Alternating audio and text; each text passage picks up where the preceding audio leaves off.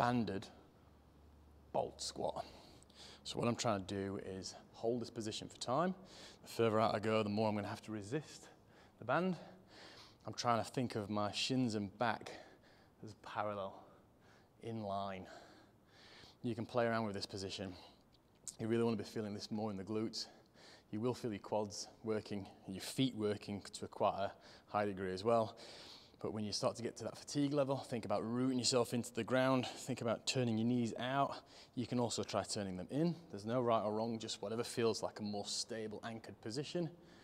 And just trying to spend the time to find the position, find your strengths, find the musculature you need to use to enable this position. The idea is if someone was to take this band away, I'm going to be propelling myself forward athletically rather than just falling flat on my face.